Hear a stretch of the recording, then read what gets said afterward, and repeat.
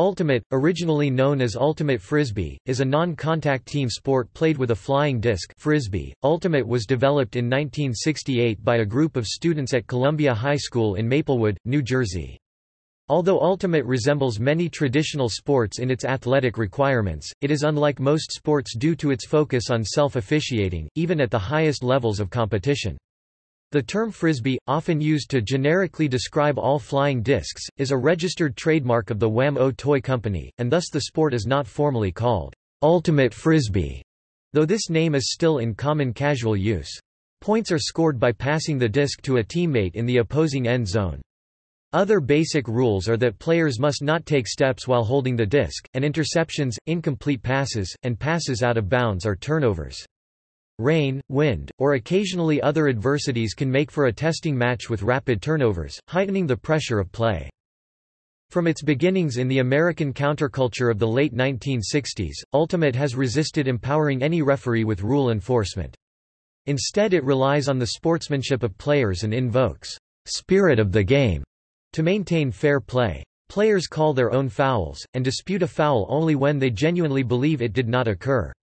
Playing without referees is the norm for league play but has been supplanted in club competition by the use of observers or game advisors to help in disputes, and the professional league employs empowered referees. In 2012, there were 5.1 million Ultimate players in the United States. Ultimate is played across the world in pickup games and by recreational, school, club, professional, and national teams at various age levels and with open, women's, and mixed divisions. The United States wins most of the world titles, but not all of them. U.S. teams won 4 out of 5 divisions in 2014 World Championship, and all divisions in 2016 competitions between national teams 2-3 both grass. USA won the 2017 Beach World Championships, but the Russian women's team ended the American previous undefeated streak by defeating Team USA in the women's final. U.S. teams won the other 6 divisions.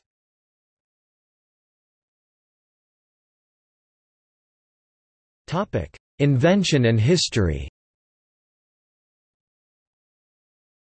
I just remember one time running for a pass and leaping up in the air and just feeling the frisbee making it into my hand and feeling the perfect synchrony and the joy of the moment, and as I landed I said to myself, this is the ultimate game.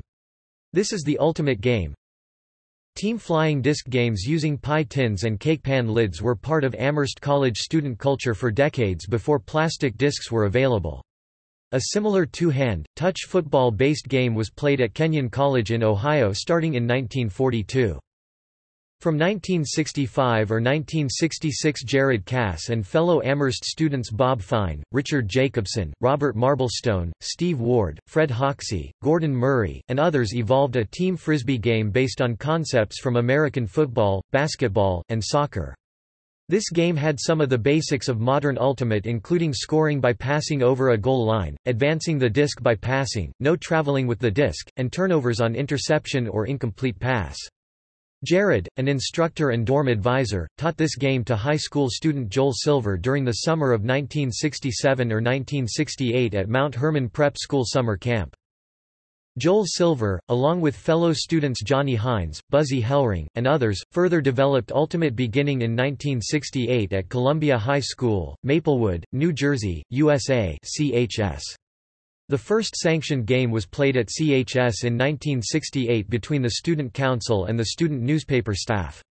Beginning the following year, evening games were played in the glow of mercury vapor lights on the school's student-designated parking lot. Initially, players of Ultimate Frisbee, as it was known at the time, used a master disc marketed by Wham-O, based on Fred Morrison's inspired Pluto platter design. Hellring, Silver, and Hines developed the first and second edition of Rules of Ultimate Frisbee. In 1970, CHS defeated Milburn High 43-10 in the first interscholastic Ultimate game. CHS, Milburn, and 3 other New Jersey high schools made up the first conference of Ultimate teams beginning in 1971. Alumni of that first league took the game to their colleges and universities. Rutgers defeated Princeton 29-27 in 1972 in the first intercollegiate game. This game was played exactly 103 years after the first intercollegiate American football game by the same teams at precisely the same site, which had been paved as a parking lot in the interim. Rutgers won both games by an identical margin. Rutgers also won the first Ultimate Frisbee tournament in 1975, hosted by Yale, with 8 college teams participating. That summer Ultimate was introduced at the Second World Frisbee Championships at the Rose Bowl. This event introduced Ultimate on the west coast of the USA in 1975. Ultimate was introduced at the Canadian Open Frisbee Championships in Toronto as a showcase event. Ultimate League play in Canada began in Toronto in 1979. The Toronto Ultimate Club is one of Ultimate's oldest leagues. In January 1977, WAM-O introduced the world-class 80 mold 165-gram Frisbee. This disc quickly replaced the relatively light and flimsy Master Frisbee with much improved stability and consistency of throws even in windy conditions. Throws like the flick and hammer were possible with greater control and accuracy with this sturdier disc. The 80 mold was used in Ultimate tournaments even after it was discontinued in 1983. Discraft, founded in the late 1970s by Jim Kenner in London, Ontario, later moved the company from Canada to its present location in Wixom, Michigan. Discraft introduced the Ultrastar 175-gram disc in 1981, with an updated mold in 1983. This disc was adopted as the standard for Ultimate during the 1980s, with WAM-O holdouts frustrated by the discontinuation of the 80 mold and plastic quality problems with discs made on the replacement 80E mold. WAM-O soon introduced a contending 175-gram disc, the U-Max, that also suffered from quality problems and was never widely popular for Ultimate. In 1991 the Ultrastar was specified as the official disc for UPA tournament play and remains in wide use. The popularity of the sport spread quickly, taking hold as a free-spirited alternative to traditional organized sports. In recent years College Ultimate has attracted a greater number of traditional athletes, raising the level of competition and athleticism and providing a challenge to its laid-back, free-spirited roots. In 2010, Ann Watson, a Vermont teacher and Ultimate coach, launched a 7-year effort to have Ultimate Frisbee recognized as full varsity sport in the state's high schools. Watson's effort culminated on November 3, 2017, when the Vermont Principals Association, which oversees the state's high school sports programs, unanimously approved Ultimate Frisbee as a varsity sport beginning in the spring 2019 season. The approval made Vermont the first U.S. state to recognize Ultimate Frisbee as a varsity sport.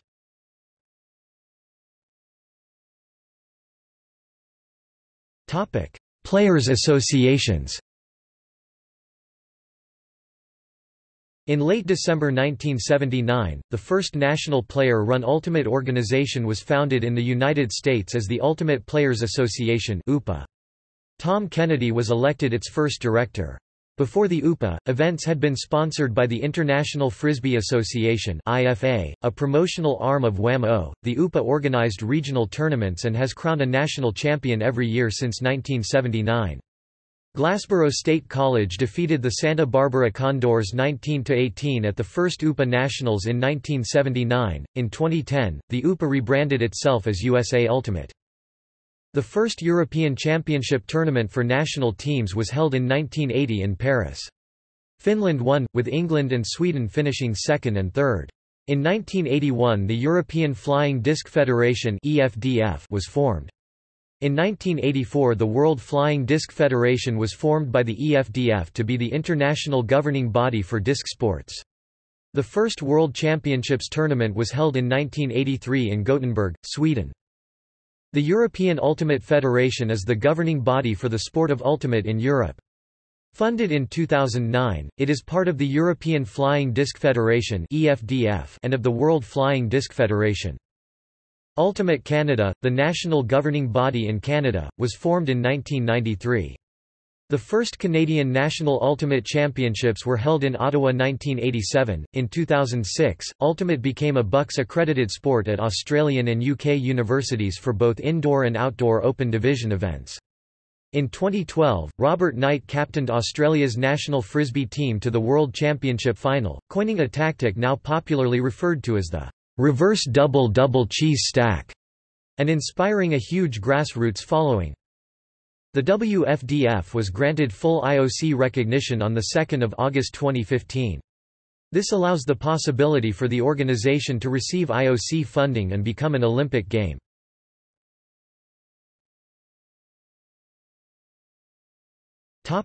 Rules. A point is scored when one team catches the disc in the opposing team's end zone. Each point begins with both teams lining up on the front of their respective end zone line. A player cannot run with the disc. It may be moved only by passing. The defense pulls the disc to the offense. A regulation grass outdoor game has 7 players per team, but 5 to 6 player games are common. In Ultimate, there is no concept of intentional versus unintentional fouls. Infractions are called by the players themselves and resolved in such a way as to minimize the impact of such calls on the outcome of the play, sometimes resulting in do-overs, where the disc is returned to the last uncontested possession, rather than emphasizing penalties or win at all costs behavior. The integrity of Ultimate depends on each player's responsibility to uphold the spirit of the game. The player holding the disc establishes a pivot point, i.e. they cannot run with the disc, just step out from a single point. The disc is advanced by throwing it to teammates. If a pass is incomplete, it is a turnover, and the opposing team immediately gains possession, playing to score in the opposite direction. Passes are incomplete if they are caught by a defender, touch the ground, meaning defenders need only knock the disc out of the air to gain possession, or touch an out-of-bounds object including the ground, or an out-of-bounds player. However, if a player jumps from inbounds, catches and then throws the disc while in the air and technically out of bounds, the disc is still in play and can be caught or defended by players on the field. This feat of athleticism and precision is highly praised, and dubbed, "greatest." Ultimate is non-contact, meaning non-incidental play affecting or dangerous physical contact is disallowed. Defenders cannot take the disc from an offensive player who has secured a catch. This is known as a strip. Non-incidental contact is a foul, regardless of intent, with various consequences depending on the situation and the league rules. Incidental contact, like minor collisions while jumping for the disc or running for it, can be acceptable, depending on the circumstances. Parameters like who has the right for the relevant space, who got the disc etc. will determine whether a foul has been committed or not. Attitudes can vary between leagues and countries, even if the letter of the rule remains the same. Contact is also disallowed for the defender marking the offense player with the disc, and there are further restrictions on positions this defender can take in order to minimize incidental contact. Defending against the person who has the disc is a central part of the defensive strategy, colloquially marking. The defensive marker counts allowed to 10 seconds, which is referred to as stalling. If the disc has not been thrown when the defending player reaches 10, it is turned over to the other team. Stall can only be called after the defender has actually counted the 10 seconds. There can only be one player defending in a 3-meter radius around the person who has the disc unless that player is defending against another offensive player. The marker must stay 1 disc's diameter away from the thrower and must not wrap their hands around the thrower, or the person with the disc can call a foul. Wrapping. Ultimate is predominantly self-refereed, relying on the on-field players to call their own infractions and to try their best to play within the rules of the game. It is assumed that players will not intentionally violate the rules and will be honest when discussing foul calls with opponents. This is called spirit of the game. After a call is made, the players should agree on an outcome, based on what they think happened and how the rules apply to that situation. If players cannot come to agreement on the call's validity, the disc can be given back to the last uncontested thrower, with play restarting as if before the disputed throw. Each point begins with the 2 teams starting in opposite end zones. The team who scored the previous point are now on defense. The teams indicate their readiness by raising a hand, and the team on defense will throw the disc to the other team. This throw is called a pull. When the pull is released, all players are free to leave their end zones and occupy any area on the field. Both teams should not leave the end zone before the pull is released. Thus, the defending team must run most of the field length at speed to defend immediately. And a good pull is designed to hang in the air as long as possible to give the defending team time to make the run. A regulation outdoor game is played 7 versus 7, with substitutions allowed between points and for injuries. Games are typically played to a points limit of 13, 15/17 and or a time limit of 75/90, 100 minutes. There is usually a half-time break and an allowance of 2 timeouts per team each half. A WFDF regulation field is 100 meters by 37 meters, including end zones each 18 meters deep. As of 2016, a USA Ultimate regulation field for all divisions has been changed to match that of the WFDF by way of an experimental rule. Competitive Ultimate is played in gender divisions using gender determination rules based on those of the IOC. Different competitions may have a men's or an open division, the latter usually being extremely male-dominated at competitive levels, but technically unrestricted. Mixed is officially played with 4 of one gender and 3 of the other, but variants exist for different numbers. Men's, women's, and mixed ultimate are played by the same rules besides those explicitly dealing with gender restrictions.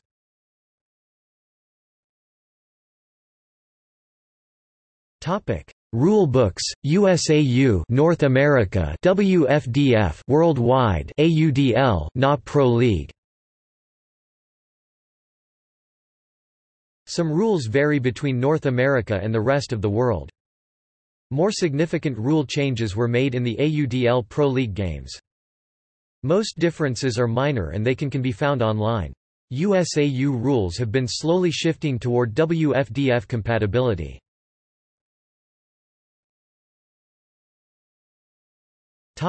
AUDL rule changes. American Ultimate Disc League (AUDL), the semi-professional Ultimate League with teams in the US and Canada, has its own variant of the rules, and has made multiple rule changes in recent years. Some of the more important include slightly larger field sizes, shorter end zone.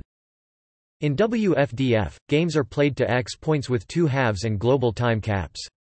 In AUDL, the game is played in 4 quarters of 12 o'clock minutes each.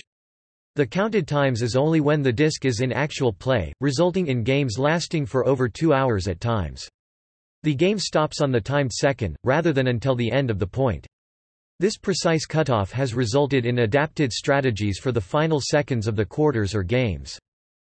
Referees making calls instead of players. But players can overrule the referees when the player's call is against their own team. It's called the integrity rule, as players will call a foul against themselves even when the referee deemed it not to be a foul, and so on. Most fouls are penalized automatically by the referee with a 10-yard move of position against the fouling team. Double team is allowed in defense, but not triple team. Stall count is 7 seconds instead of 10 seconds. Stall count is counted by the referees with a stopwatch, in silence. The players has to figure the time on his own.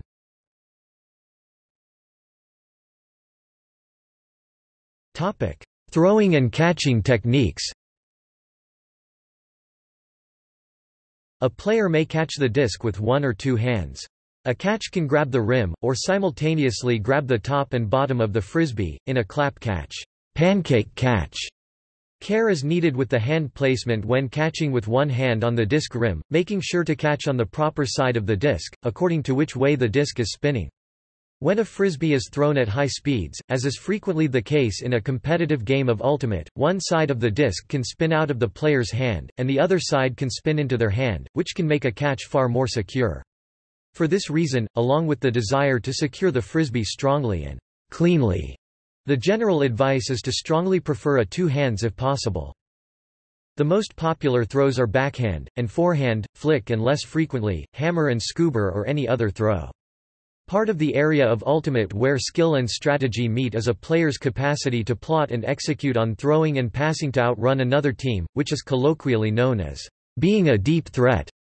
For example, multiple throwing techniques and the ability to pass the disc before the defense has had a chance to reset helps increase a player or team's threat level, and merging that with speed and coordinated plays can form a phalanx that is hard for competitors to overcome. Apart from these formal strategies, there is also a freestyle practice, where players throw and catch with fewer limitations, in order to advance their ultimate handling skills.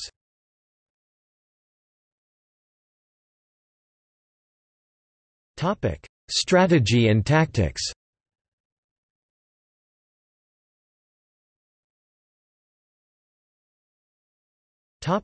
Offense. Teams can employ many different offensive strategies, each with distinct goals. Most basic strategies are an attempt to create open space, e.g. lanes, on the field in which the thrower and receiver can complete a pass. Organized teams assign positions to the players based on their specific strengths. Designated throwers are called handlers and designated receivers are called cutters. The amount of autonomy or overlap between these positions depends on the makeup of the team. Many advanced teams develop variations on the basic offenses to take advantage of the strengths of specific players. Frequently, these offenses are meant to isolate a few key players in one-on-one situations, allowing them more freedom of movement and the ability to make most of the plays, while the others play a supporting role.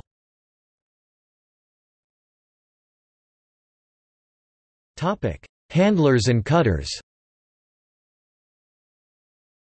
In most settings, there are a few handlers, which are the players positioned around the disc, and their task is to distribute the disc forward, and provide easy receiving options to whoever has the disc. Cutters are the players positioned downfield, whose job is usually to catch the disc farther afield and progress the disc through the field or score goals by catching the disc in the end zone. Typically, when the offense is playing against a zone defense, the cutters will be assigned positions based on their location on the field, oftentimes referred to as poppers and rails.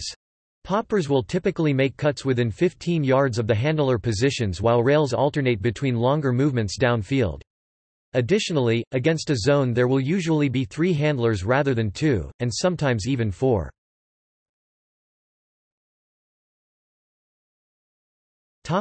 Vertical stack. One of the most common offensive strategies is the vertical stack. In this strategy, a number of offensive players line up between the disc and the end zone they are attacking. From this position, players in the stack make cuts, sudden sprints, usually after throwing off the defender by a fake move the other way into the space available, attempting to get open and receive the disc. The stack generally lines up in the middle of the field, thereby opening up 2 lanes along the sidelines for cuts, although a captain may occasionally call for the stack to line up closer to one sideline, leaving open just one larger cutting lane on the other side.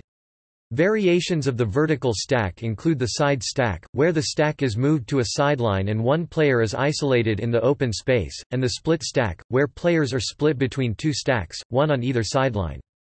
The side stack is most helpful in an end zone play where your players line up on one side of the end zone and the handler calls an ISO isolation using one of the players' names.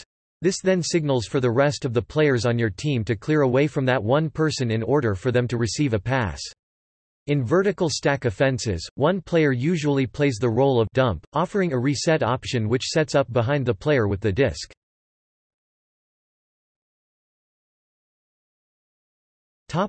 Horizontal stack. Another popular offensive strategy is the horizontal stack.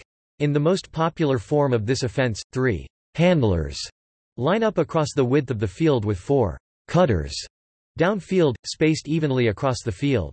This formation encourages cutters to attack any of the space either towards or away from the disc, granting each cutter access to the full width of the field and thereby allowing a degree more creativity than is possible with a vertical stack. If cutters cannot get open, the handlers swing the disc side to side to reset the stall count and in an attempt to get the defense out of position. Usually players will cut towards the disc at an angle and away from the disc straight, creating a diamond or peppermill pattern.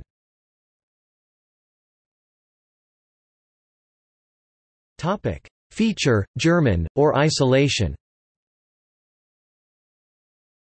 A variation on the horizontal stack offense is called a feature, German, or isolation, or ISO for short. In this offensive strategy, 3 of the cutters line up deeper than usual. This can vary from 5 yards farther downfield to at the endzone, while the remaining cutter lines up closer to the handlers. This closest cutter is known as the feature, or German. The idea behind this strategy is that it opens up space for the feature to cut, and at the same time it allows handlers to focus all of their attention on only one cutter. This maximizes the ability for give-and-go strategies between the feature and the handlers. It is also an excellent strategy if one cutter is superior to other cutters, or if they are guarded by someone slower than them. While the main focus is on the handlers and the feature, the remaining 3 cutters can be used if the feature cannot get open, if there is an open deep look, or for a continuation throw from the feature itself. Typically, however, these 3 remaining cutters do all they can to get out of the feature's way.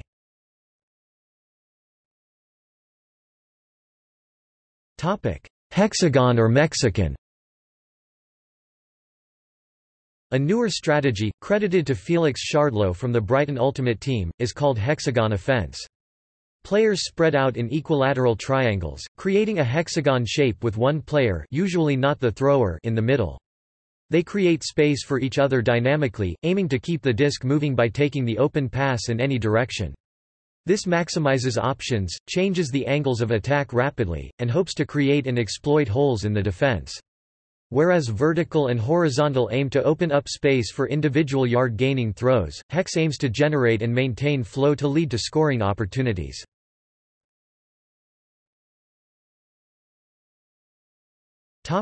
Defense.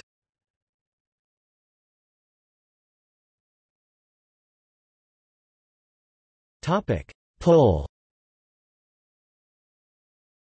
The pull is the first throw of the game and also begins each period of play. A strong, accurate pull is an important part of a defensive strategy. A puller's responsibility is to start the offense as deep into their own end zone as conditions will permit, giving the defense time to get set up before the first offensive pass, or in the case of a deep end zone pull, chooses to run up to the front of their end zone line and begin their offense at yard 0.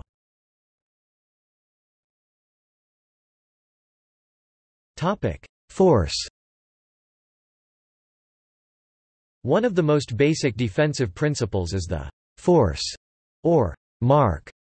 The defender marking the thrower essentially tries to force them to throw in a particular direction to the force side, or open side, whilst making it difficult for them to throw in the opposite direction, the break side.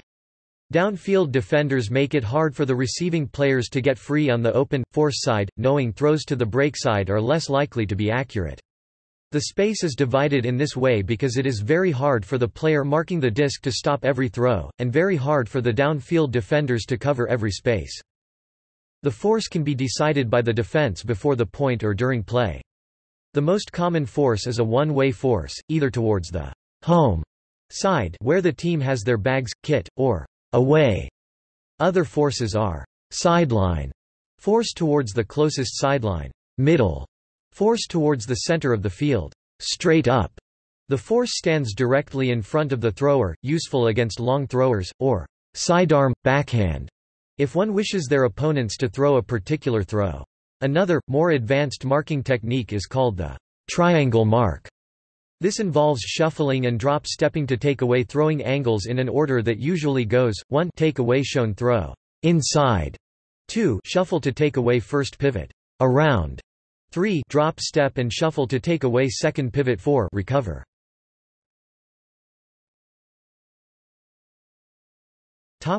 Man-to-man. The simplest defensive strategy is the man-to-man defense, also known as one-to-one, or person-to-person, where each defender guards a specific offensive player, called their mark. This defense creates one-to-one matchups all over the field. If each defender shuts out their mark, the team will likely earn a turnover. The defensive players will usually choose their mark at the beginning of the point before the pull. Often players will mark the same person throughout the game, giving them an opportunity to pick up on their opponent's strengths and weaknesses as they play.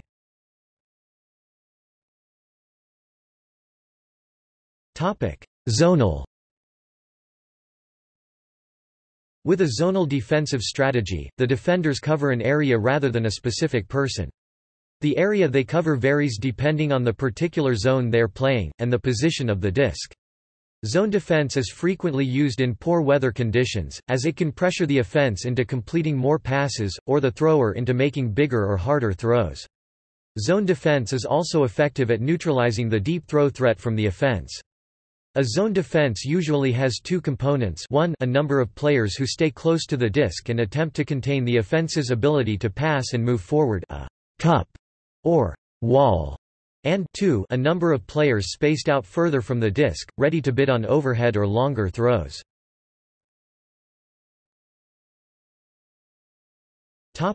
Cup. The cup involves 3 players, arranged in a semicircular cup-shaped formation, one in the middle and back, the other 2 on the sides and forward. One of the side players marks the handler with a force, while the other 2 guard the open side. Therefore, the handler will normally have to throw into the cup, allowing the defenders to more easily make blocks. With a cup, usually the center cup blocks the upfield lane to cutters, while the side cup blocks the cross-field swing pass to other handlers. The center cup usually also has the responsibility to call out which of the 2 sides should mark the thrower, usually the defender closest to the sideline of the field. The idea of the cup is to force the offense into making many short passes behind and around the cup. The cup, except the marker, must also remember to stay 3 meters or more away from the offensive player with the disc. The only time a player in the cups can come within 3 meters of the player with the disc is when another offensive player comes within 3 meters of the person with the disc, also known as crashing the cup.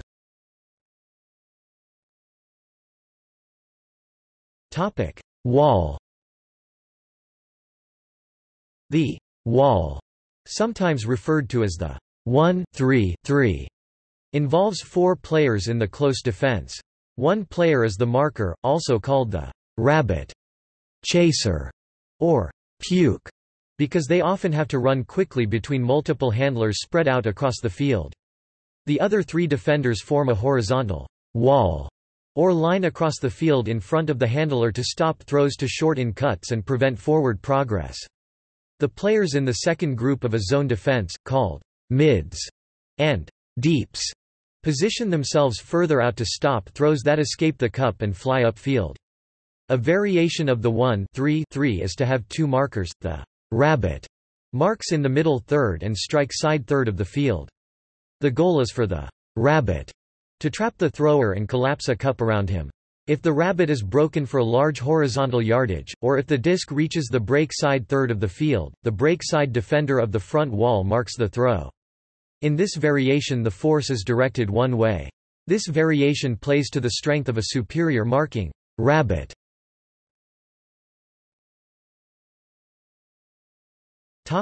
Junk or clam. A junk defense is a defense using elements of both zone and man defenses. The most well-known is the clam or chrome wall. In clam defenses, defenders cover cutting lanes rather than zones of the field or individual players. It is so named because, when played against a vertical stack, it is often disguised by lining up in a traditional person defense, and right before play starts, defenders spread out to their zonal positions, forming the shape of an opening clam. The clam can be used by several players on a team while the rest are running a man defense. Typically, a few defenders play man on the throwers while the cutter defenders play as flats, taking away in cuts by guarding their respective areas, or as the deep or monster, taking away any deep throws. This defensive strategy is often referred to as bait and switch. In this case, when the 2 players the defenders are covering are standing close to each other in the stack, one defender will move over to shade them deep, and the other will move slightly more towards the thrower. When one of the receivers makes a deep cut, the first defender picks them up, and if one makes an in cut, the second defender covers them. The defenders communicate and switch their marks if their respective charges change their cuts from in to deep, or vice versa. The clam can also be used by the entire team, with different defenders covering in cuts, deep cuts, break side cuts, and dump cuts.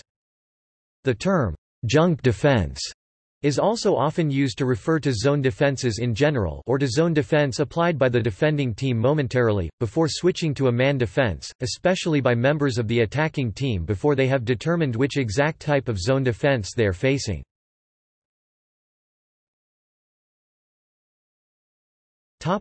Hexagon or flexagon.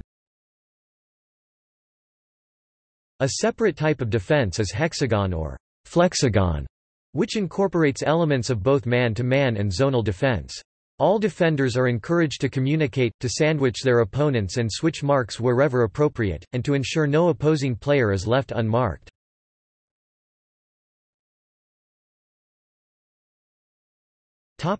Spirit of the game. All youth and most club ultimate games are self-officiated through the spirit of the game, often abbreviated SOTG. Spirit of the game is described by WFDF as an expectation that each player will be a good sport and play fair, including following and enforcing the rules.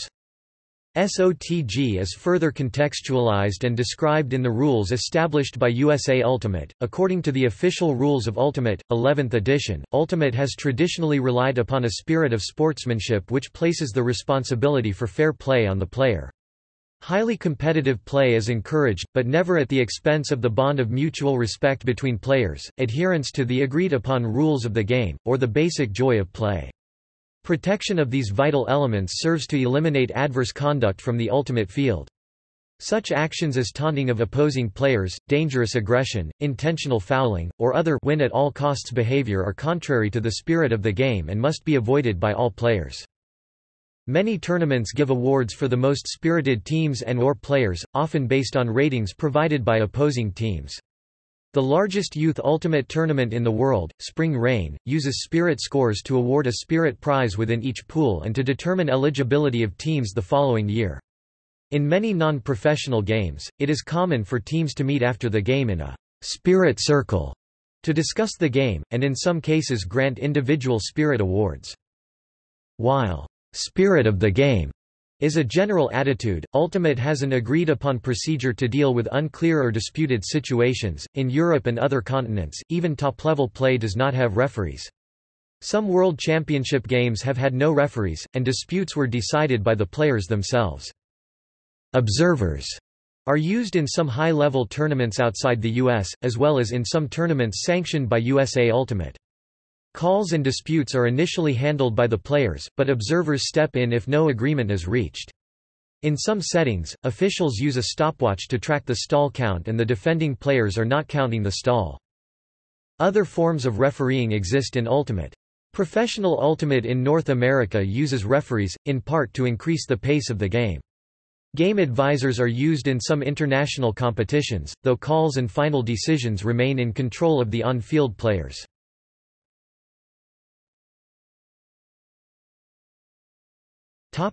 Competitions.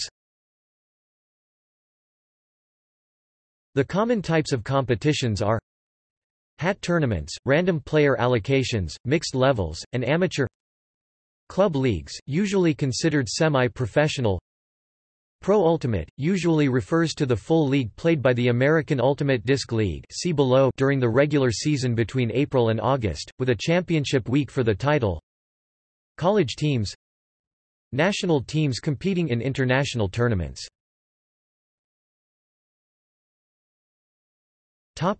Professional League, AUDL. North America has the American Ultimate Disc League (AUDL), a professional-level ultimate league that involved teams from the United States and Canada. The AUDL was founded by Josh Moore and its inaugural season began in April 2012. In 2013 the league was bought by Ultimate Experience Ventures LLC, a company founded by Rob Lloyd who was serving as VP of Cisco but has since become the CEO of Hyperloop. In 2012 the league began with 8 teams, but currently consists of 26 teams in 4 divisions: East, South, Midwest, and West. Since the league's inaugural season, they have added 24 new teams and had 10 teams fold.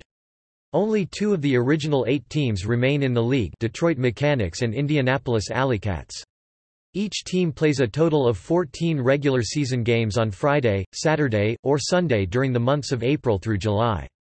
In late July there are playoffs in each division followed by a championship weekend held the first weekend in August. The AUDL uses the Discraft Ultrastar as the official game disc. The team funding comes from sources similar to those of other professional sports: sales of tickets, merchandise, concessions and sponsorship.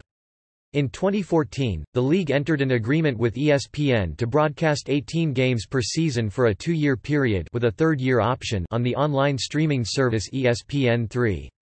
That contract was executed by Fulcrum Media Group.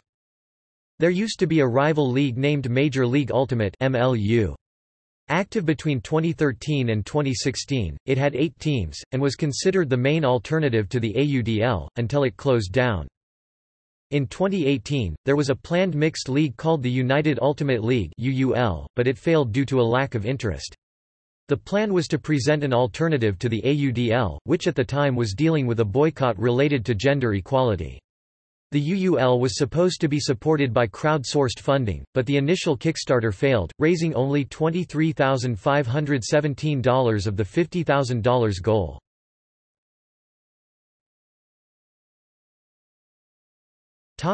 North American leagues.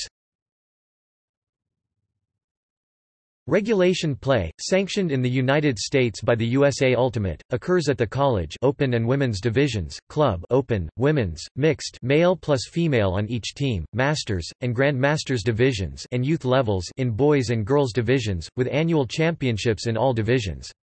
Top teams from the championship series compete in semi-annual world championships regulated by the WFDF, alternating between club championships and national championships, made up of national flying disc organizations and federations from about 50 countries. Ultimate Canada (UC) is the governing body for the sport of ultimate in Canada. Beginning in 1993, the goals of UC include representing the interests of the sport and all ultimate players, as well as promoting its growth and development throughout Canada. UC also facilitates open and continuous communication within the ultimate community and within the sports community, and to organize ongoing activities for the sport including national competitions and educational programs. Founded in 1986, incorporated in 1993, the Ottawa Carleton Ultimate Association based in Ottawa, Ontario, Canada, claims to have the largest summer league in the world with 354 teams and over 5,000 players as of 2004. The Vancouver Ultimate League, based in Vancouver, British Columbia, Canada, formed in 1986, claims to have 5,300 active members as of 2017. The Toronto Ultimate Club, founded in 1979 by Ken Westerfield and Chris Locock, based in Toronto, Canada, has 3,300 members and 250 teams, playing the year-round. The Los Angeles organization of Ultimate Teams puts on annual tournaments with thousands of players. There have been a small number of children's leagues. The largest and first known pre-high school league was started in 1993 by Mary Lowry, Joe Bisignano, and Jeff Jorgensen in Seattle, Washington. In 2005, the Disc NW Middle School Spring League had over 450 players on 30 mixed teams. Large high school leagues are also becoming common. The largest one is the Disc NW High School Spring League. It has both mixed and single-gender divisions with over 30 teams total. The largest adult league is the San Francisco Ultimate League, with 350 teams and over 4,000 active members in 2005, located in San Francisco, California. The largest per capita is the Madison Ultimate Frisbee Association, with an estimated 1.8% of the population of Madison, Wisconsin playing in active leagues. Dating back to 1977, the Mercer County, New Jersey Ultimate Disc League www.mercerultimate.org is the world's oldest recreational league. There are even large leagues with children as young as 3rd grade, an example being the junior division of the Sula Ultimate League in Amherst, Massachusetts. Other countries have their own regional and country-wide competitions, which are not listed here.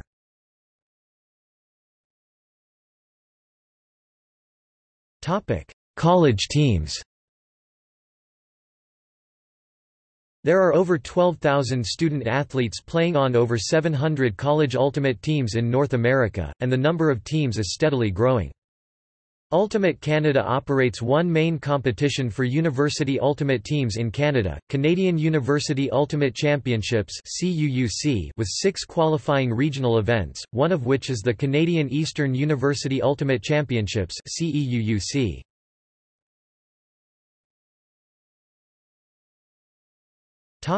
National teams. There are also national teams participating in international tournament, both field and beach formats. Yearly or twice-yearly national competitions are held. 4. In the USA and other countries, the national teams is selected after an arduous tryout process. WFDF maintains an international ranking list for the national teams.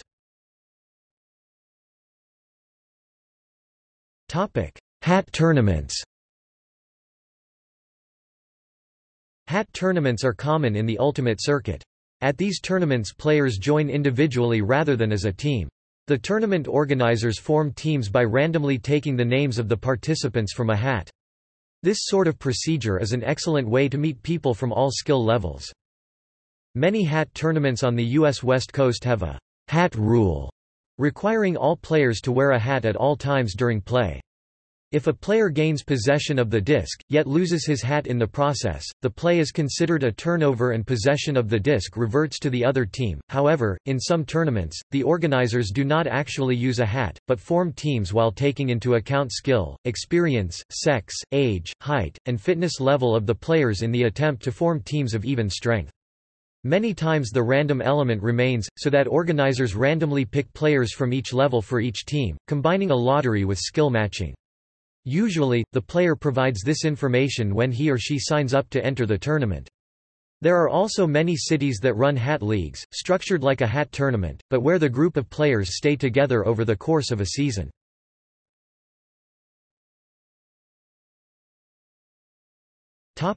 Common concepts and terms. Layout. A player extends his body horizontally towards the disc, ending up lying on the ground usually. This can happen offensively to catch a far or low disc, or defensively to hit the disc and force a turnover. Callahan. A defensive player catches the disc in the far end zone while defending. This yields an immediate score for the defending team, akin to an own goal in other sports, as this endzone is their endzone to score in. D. Getting the defense or turnover. Greatest. A player jumps to out of bounds for the disc, and while in the air throws back the disc to be caught inside the field of play. Sky. To grab the disc in the air over the opponent. Huck. To throw the disc a long distance. Spike. To throw the disc to the ground forcefully after scoring, borrowed from American football. Brick. When the pole goes out of bound, the game starts at the brick point somewhat in front of the center of the endzone. The offensive player picking up the disc signals that he wants to play from their clapping hands above head. Other terms are borrowed from football with similar meanings, including goal, assist, and pass completion. Rundquist. To throw the disc immediately out of bounds on the pole, giving the other team field position at their goal line. Bookends. To both cause the turnover and score the point.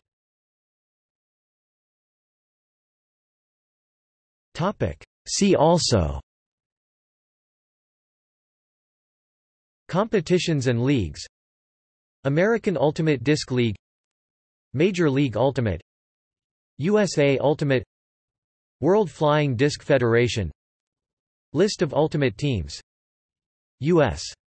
Intercollegiate Ultimate Champions, Ultimate Canada, Ultimate in Japan, Beach Ultimate Lovers Association, Deutscher Frisbeesport Verbandisc Games and other. Disc golf, disc throws, flying disc, flying disc freestyle, flying disc games, Gultimate Misc, Ken Westerfield, Ultimate Glossary, Courier Island, a fictional nation competing in national beach ultimate events, History of early Frisbee sport, History of ultimate and disc golf.